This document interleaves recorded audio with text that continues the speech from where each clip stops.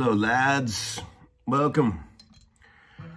Homeschooling number 24 with your host, Little Tommy.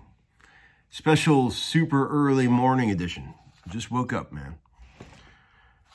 And we got to do some stuff in a little while, so I figured I'd just do one real quick and reconnect with the homeschooling family. You know, I was just saying to Sarah, the difference between waking up on your own volition in the morning and being woken up by some outside forces such as your kids. Wow, what a difference. I mean, I feel like a brand new woman. Just actually laid there sleeping until it was time for me to decide to get up. Man, it makes all the difference. I know you guys can relate, you guys with kids. You know, I got out in the world yesterday. I can't believe it. I actually got out. I didn't do a session. As a matter of fact, I canceled that one session that I was telling you guys about because Sarah was freaking out about it so bad. I have one booked for the 21st, but she's trying to talk me out of that too. She wants me to stay home for one more month, and I think I'll go crazy if I do. Sweet mother. Sweet Lord. But then I got out in the world yesterday. I went down to Groons to see my... they're not really open, but my dear friend Greg, who runs the repair department up there, was working. I had to drop off a guitar, pick up a guitar. So there was a couple Groons employees hanging around, and we all stood around with masks upstairs on the third floor and talked for a while. And it was so great to just be around people that I'm not related to for a minute. We had a nice day, and it was cool to see those guys. Good people up there at the Groons. So, you know, that song I was just playing. Remember that old Beatles thing? What a great ending, right? G minor. F6. G minor. And then D over F sharp. I think they call that a Picardy third. When you take a minor song and resolve it on a major. Although, I'm not totally sure that's an exact Picardy third. I think like if the song was all in the key of E minor, and at the very end, you played a big old E major on the last chord, that's called a Picardy third. I think that's right. Check me on that. Music theory freaks. I remember one time, speaking of great endings, I just thought this was hilarious. I was thinking about this last night. I don't even know why I was thinking about this, but years ago, I was out in LA one time hanging around with my friend old Johnny Z. You guys know John Ziegler, amazing guitar player? I haven't seen him in ages. I wanted to give him a little hello there. Hope you're doing good, Bo. I haven't seen you in so long. He said he watches these shows. I think he wrote something to me. But we went to the Baked Potato one night. This is a long time ago. God, I have no idea how many years ago this was. We went to the Baked Potato to see some band. I can't remember who it was, but they were playing some pretty rollicking, you know, sort of, you know, R&B horns and shit like that, you know. And Johnny knew some of the guys. So on their break, we went back. There's like a little back patio area where the musicians go at the Baked Potato on breaks, you know, and smoke their jazz cigarettes. And, which I don't do. I'm not a jazz cigarette guy. I've talked about that in many episodes. I don't care if you do. You go ahead, kids. I just can't. But not you, Truman Eltringham. And Conrad Gobrick. No, just kidding. So yeah, we went back there and hung out with these guys for a minute. And Johnny introduced me to the one of the guys that was playing horn. I can't remember what instrument he was playing, but he goes, "Hey man, this is my friend Tom from Nashville. He's a Nashville session guy." And the guy was, you know, real cool guy. He goes, "Hey man, what's up?" He goes, "I'm Nashville cat, man." He goes, "I love you Nashville cats." He goes, you guys really know how to end a phrase." I thought that was hilarious. What the hell does that mean? You guys really know how to end a phrase. You know, it's funny when I started thinking about what he meant by that.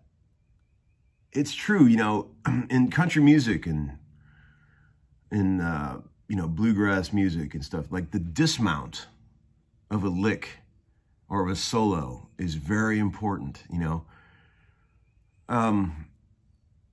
Like, you know, like in rock and roll, it ain't like that. Like one of my favorite guitar solos is Shooting Star, Bad Company.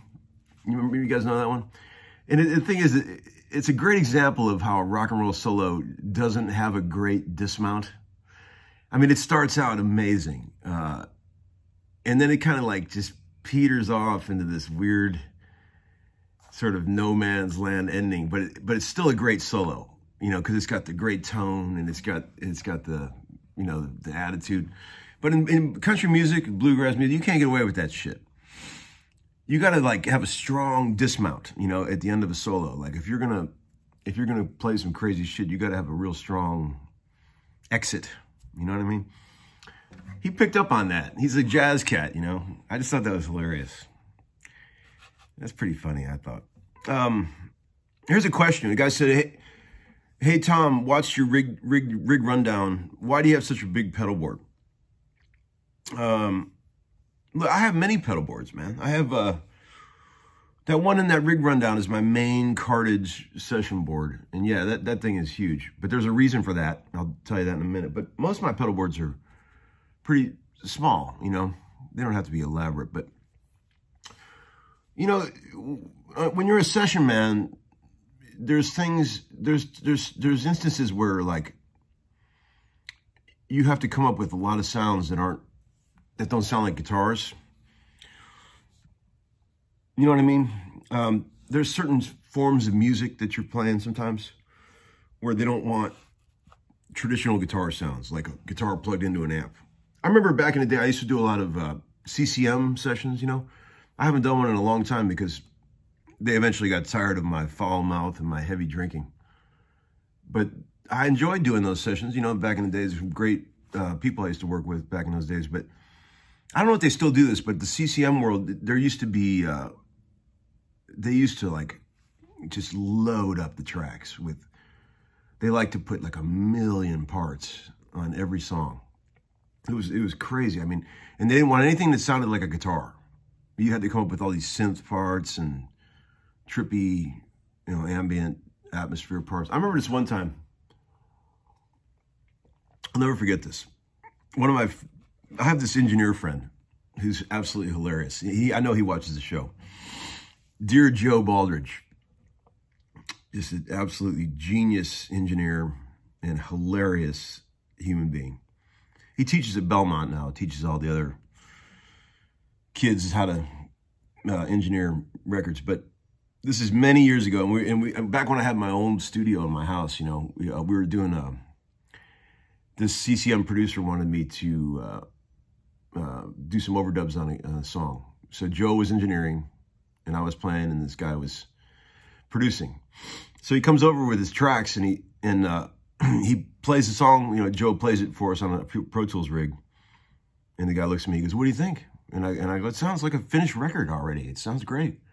He's, "Oh no, we need to put a bunch of guitars on there." And I was like, "Really? It sounds pretty awesome, like it is. You know, why do you need to add a bunch more stuff?" He goes, "No, I got a bunch of ideas, guitars I want to do on there." I was like, "Okay, cool." So I'm always less is more guy. I mean, I would rather put one meaningful track on a song than 10 sort of whatever tracks. But anyway, the guy you know, we worked for hours and hours and hours and hours and adding all these guitars. He had all these ideas, and we put the stuff on. Okay, now I'm picturing this, and now I'm picturing that. So I finally, like hours later, man, this thing was chock full of guitars, and poor Joe was just sitting there staring at the Pro Tools screen with his head spinning. There's so much going on in the track, you know. And then the guy goes, the producer goes, "I got one more idea." And I was like, "Really?" I go, "Oh, all right." So he wanted to try one more thing. So I tried this one last part, and there's already like 1 million guitars on this thing. And we got done with it, and he looked at me, and he goes, "What do you think?" And And I go, I don't know, man. And then he looks at Joe, the engineer, and he goes, what do you think, Joe? You like that? And Joe goes, I feel like I just got home from work and all my kids are trying to tell me what they did today all at once.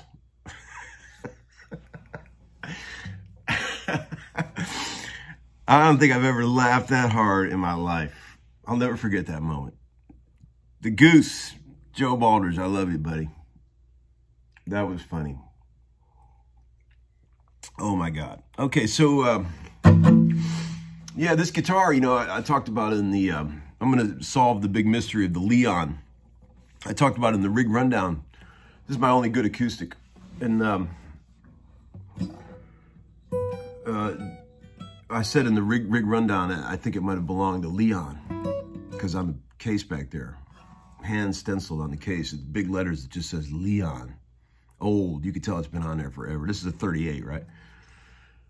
So I was saying to Bollinger, I said, so, you know, you think it was his? And Bollinger's like, I don't know. I don't know, maybe it was. Then everyone's trying to speculate what Leon I was talking about. But I was talking about Leon Russell because I think this might have been his guitar. I have no proof, but what other Leon would just write Leon on the case? I met Leon Rhodes a time or two. He didn't seem like the kind of guy who would just write Leon on a case. Nice guy, though. So, yeah, there you go. I didn't do a, I hope you guys don't mind. I don't know if I could do one of these every day. I didn't do one yesterday. I wasn't in the mood. I don't want to force it either. The homeschooling's got to be natural. When you're not in the mood, you can't fake it. And one last thing I was going to talk about in closing. You know, depending on what you want to get out of the guitar, I'm sure a lot of people out there watching this are just beginners who just want to goof around as a hobby, and that's totally cool. I love that. If it brings you enjoyment to sit around and play guitar, you know, just goof around, that's great.